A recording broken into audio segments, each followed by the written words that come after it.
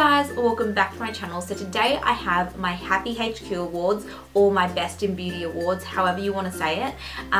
These are basically products that I've tested out in HappyHQ behind me. All the trialing, all the testing, these are just products that I can back up 110%, products that I've reached for time and time again, and they just seem to be very, very good, consistent products, and I absolutely love them. So yeah, without further ado, let's get started. So let's start off with eye bases. Now, I must admit, for the first half of the year, I was religiously using the NARS Smudge Proof Pro Prime eyeshadow base. It looks like this. It's just a clear base that you apply to your eyelids, and it ensures that your eyeshadows last all day without creasing. I absolutely loved it.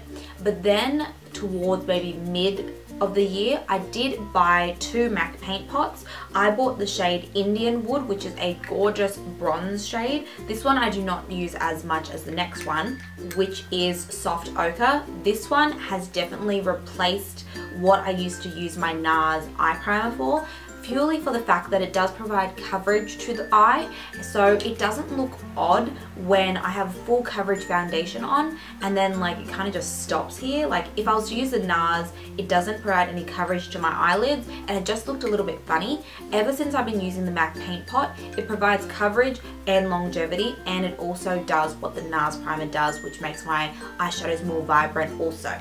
So yeah, the standout product for the year has to be the MAC paint pot in Soft Ochre. It's definitely blown NARS out of the water, and bear in mind that is a big thing to say because NARS has been at the top of the HappyHQ primer list for I think 2 or 3 years now, so that is a big deal to me. Love that. Indian Wood is also a really beautiful eye base, but I feel like Soft Ochre is just more universally usable for me, especially on a daily basis.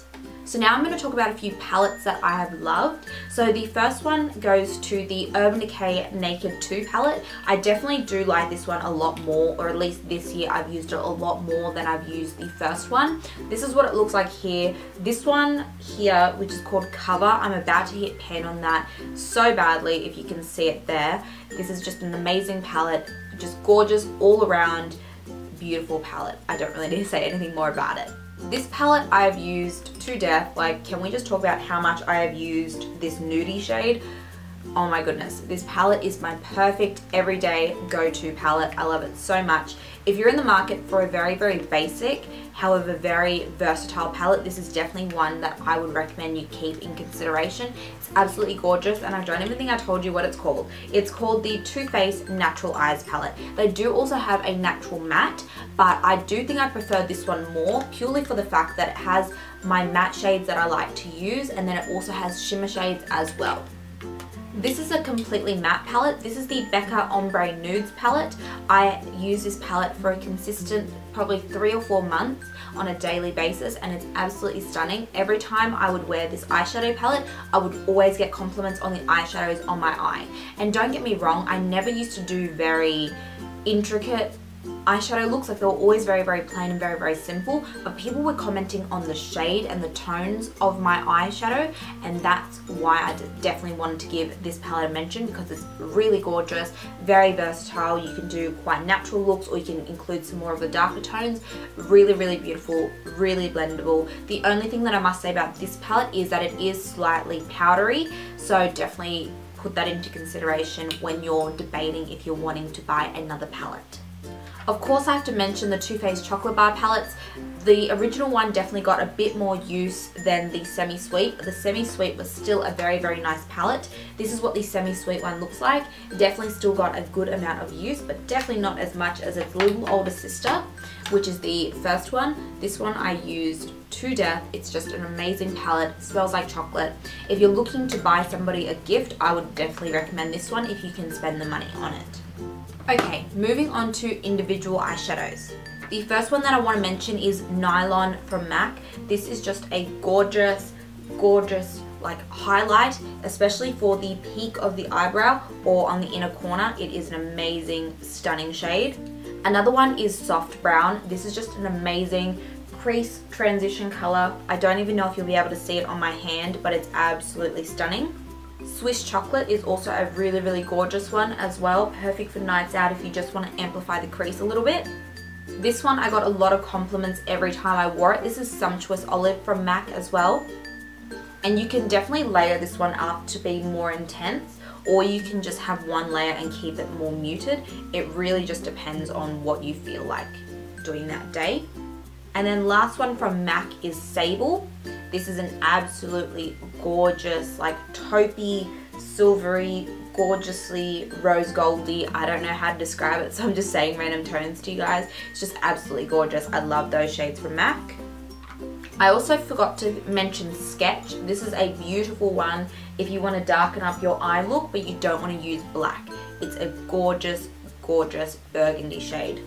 So from Makeup Geek, I do have one favorite, and it is the shade Mocha. It's this one here. It's just the most perfect true brown, and this is it swatched on the back of my hand. It's absolutely gorgeous.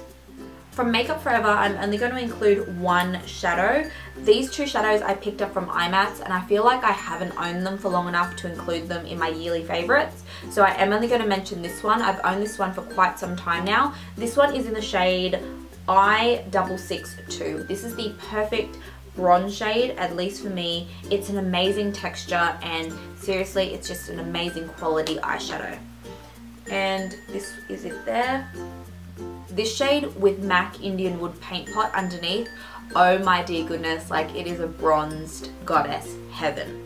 Of course, I have to share some ColourPop single eyeshadows with you guys as well. I have 3, and you can see that they're very similar in tone. So the first one here is in the shade Amaze. This is an amazing colour. Did you see what I did there? Amazing shade. I'll swatch it for you guys.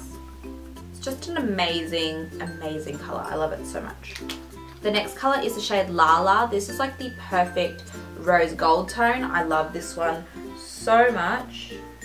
And that is that there. I used this on my birthday, and seriously, I love it so much. It brings back such good memories.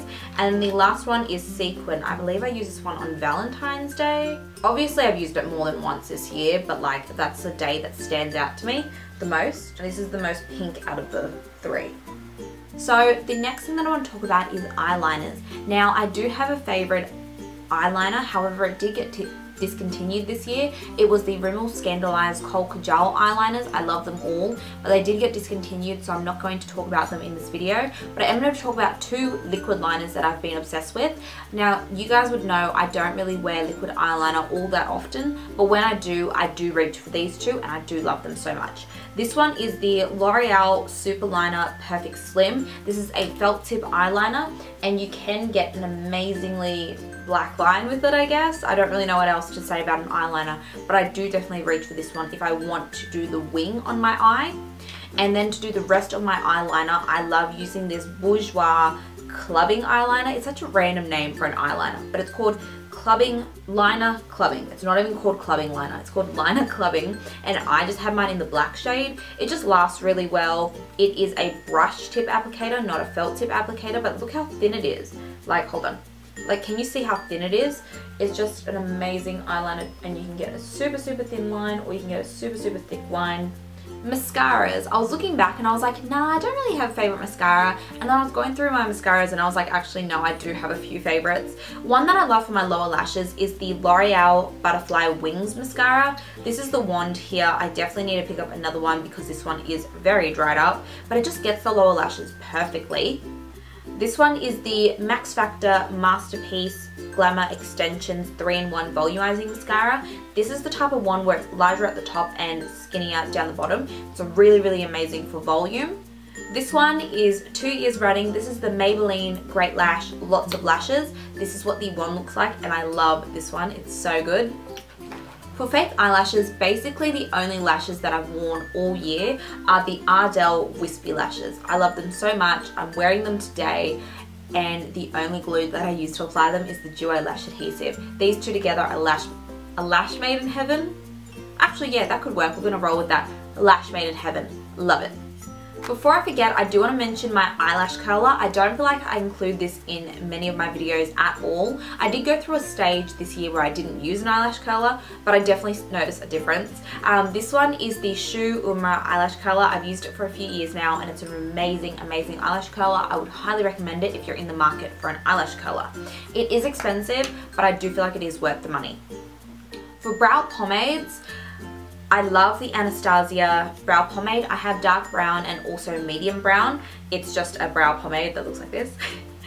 I love it so, so much. But Chi Chi actually caught me off guard and they came out with a brow pomade. I have mine in the shade dark brown. I've actually filmed a first impressions on it. And this one is a lot more creamier. They're definitely not the same consistency. This one is a lot more creamier than the Anastasia, but they're both really, really good. I do have Chi Chi in my eyebrows today though.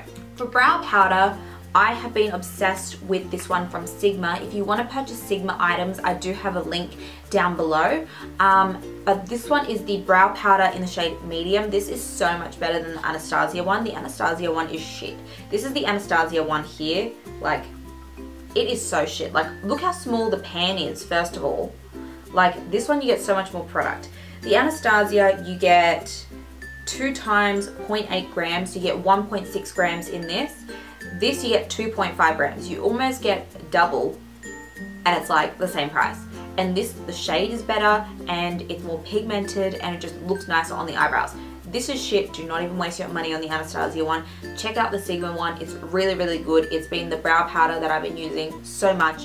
And then for brow gel, you cannot go past the L'Oreal Brow Artist Plumper. I have mine in the darkest shade and I actually have 3 backups of this because I love it so much. It's just an amazing, amazing brow gel. Okay guys, so that is all the products that I've been loving for the year of 2015 in terms of eyes. I hope you guys enjoyed. Comment down below some of your staples for 2015 that I should definitely check out this year. And yeah, I hope you guys are having a wonderful day. Please don't forget to like and subscribe and I will see you next time. Bye!